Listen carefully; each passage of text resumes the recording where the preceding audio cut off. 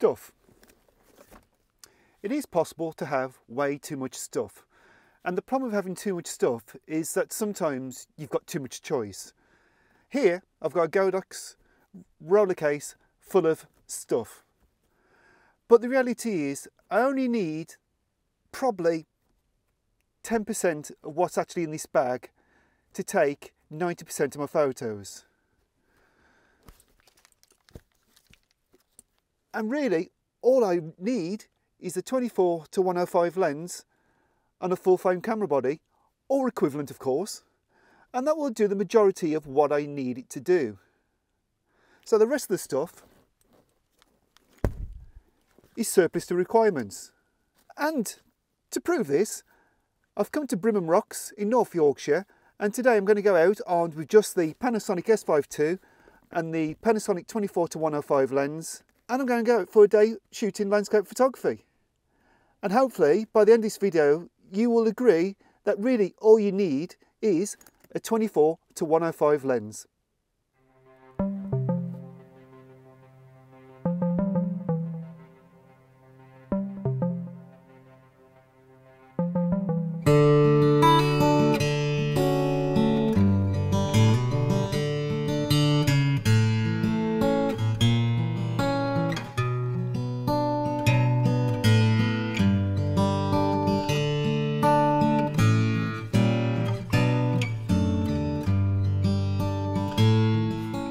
As you will have just seen from those few photos, I'm a great fan of the versatility of a 24 to 105mm lens. Basically you're covering everything from a 24mm wide angle right up to a sort of short telephoto at 105mm, which is like just such an incredible versatile range to have in one single lens. You can just cover so many different subjects with it. Now, for example, this shot I'm taking now, I've just framed up and I'm shooting at 24mm because the subject is large to say the least. But I managed to get nice and close. I'm getting foreground interest in. I'm getting everything in. I'm shooting in monochrome because the situation suited. And I'll put the shot up now for you. Well, the weather's a little bit changeable today, to say the least. It was forecasted for sunny intervals. That's what we're getting. And obviously, a natural reaction I have is as soon as it goes a little bit overcast, is to try and find a bit of woodland. And honestly, I'm blessed in this woodland because the rocks are covered in this sort of moss, which is just incredibly vibrant green. It's just absolutely beautiful. So I'm just letting the sun go in. I'm just going to take the shot now. And really what I've tried to do is just use these big rocks as my foreground interest with boatloads of colouring.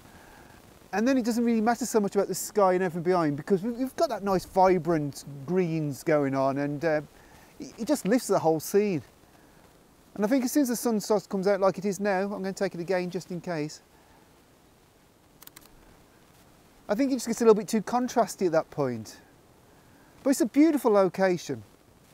Somewhere that if you watch my video, I think I did last year, but when I was shooting with the Holger here, and I shot in black and white, and really, when you've got a scene like this, it does cry out for a bit of colour. But of course that's the beauty of digital, isn't it? You can do both. You don't have to change cameras or film. But yeah, definitely worse ways to spend a day. So I thought it would be interesting to show you exactly how different the focal lengths are. And what I'm going to do is basically I'm going to go through the effective prime equivalence on this one lens. So I'm going to start off with the 105mm lens. And that's that shot. Then I'll go to 85mm, which obviously is a classic portrait focal length. Then we go to 70mm, which would be the top end of your normal 24 to 70 zoom as such. Then we'll go to the classic 50mm prime equivalent, so-called focal length that basically mimics human eye. 35mm, which is my preferred documentary focal length as such. A little bit wide, but not too wide. Then finally, 24mm. And as you can see, I'm covering so many different focal lengths with this one single lens, which means I don't have to carry loads of other gear. You know, you can have too much stuff. So I've slightly changed my viewpoint. I've switched it back to monochrome D. And I'm shooting 24mm. And I think this should be a really nice shot. And what I'm really doing at the moment is I'm sort of wrecking out locations for later if the sun does come out.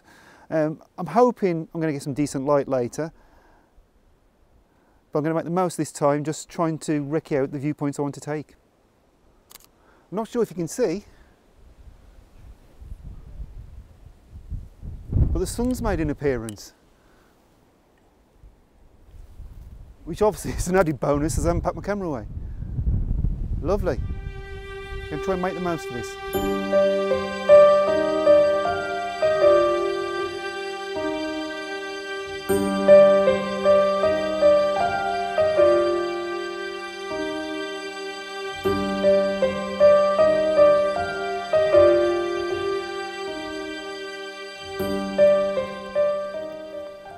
So I just went back to my van and had a bite to eat, and that consisted of a can of soup. Now, annoyingly, this soup didn't have one of those ring pulls on it to open it, so I had to resort to a can opener. Now, the only can opener I have is on my Swiss Army knife. And so it then suddenly struck me that that's what's so good about the 24 to 105mm lens. It's the Swiss Army knife equivalent of a lens. It just does so many different things. Now, to put this into context, if I'm shooting a wedding, 90% of those shots probably are taken with my 24 to 105, simply because I can use it for the big group shots, so shooting 24mm. I can use it for more sort of intimate focal lengths, such as your 50mm and 70mm, and I've also got the 105mm lens if I want to do details and stuff like that. So really, it's an incredibly versatile lens. If weddings are not your thing, but you do like shooting people, then really, if you put it to the sort of 85 to 105 reach, it's a wonderful portrait lens. And obviously, if you want to shoot big vistas, then 24mm is, in my opinion, the perfect focal length. So yeah, I am a huge fan of the 24 to 105 lens. So I'm hoping now, I'm not sure if you can see behind me, the sun's trying to make an appearance. I've got a couple of hours to sunset. I've reckoned out my locations. So really it's a case of finding myself that perfect viewpoint and just waiting. But honestly guys, Brimham Rocks is just an incredible location for landscape photography. Just look at these rocks. They really remind me of the sort of Devil's Marbles in Australia. Perhaps a bit cooler. We definitely haven't got the outback heat here. I don't think North Yorkshire is renowned for outback heat. But there's just so many different possibilities of different viewpoints. Definitely a landscape photographer's paradise. This is such an amazing location. I'm not sure whether I'm going to get any light tonight, to be honest. I've really got my doubts, as you can probably hear by that wind. Apologies in advance. But I'm going to take you to the edge so you can see what's happening out towards the valley. Because normally you'd get some nice views out towards the hills. But I'm just going on the viewpoint now, so it is going to be a little bit exposed. Apologies for not looking at you. I'm just trying to sort of not fall over, really.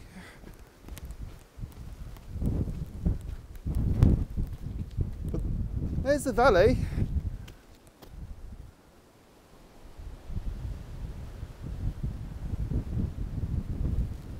Which, to my eyes, looks a little bit nasty. So I'm not really at the moment not sure this is going to happen, but I'm going to hang around and hopefully catch up with you very soon.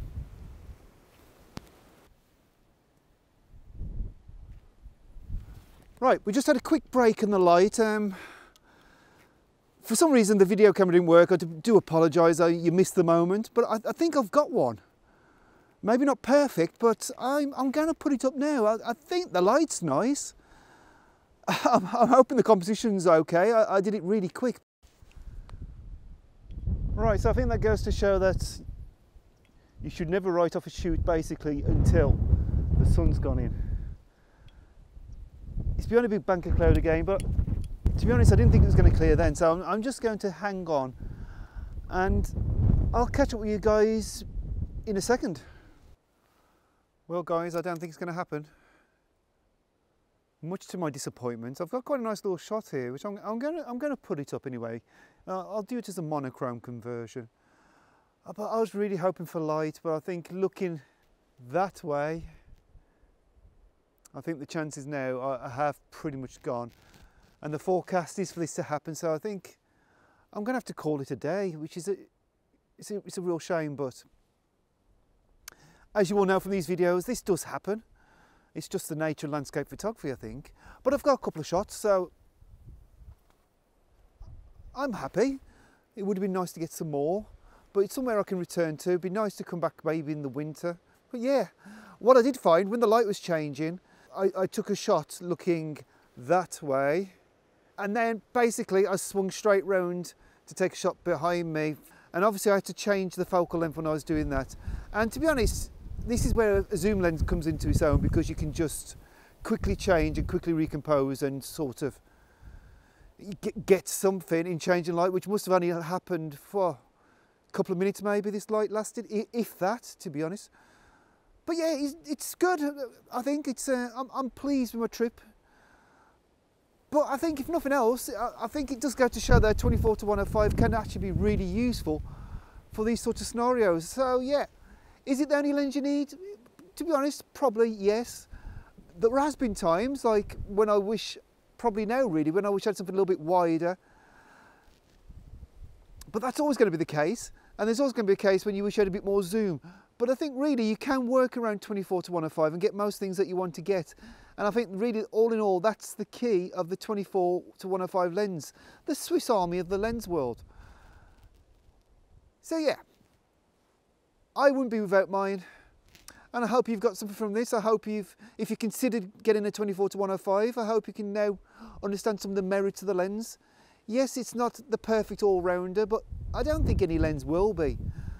But it's very close, you know, and yeah, it'll produce the results, and that's really all that matters. Anyway guys, thanks for watching this video. I hope you've enjoyed it. If you have, maybe give it a thumbs up. Maybe subscribe to the channel if you haven't, and I'll see you again soon for another one. Thanks for watching.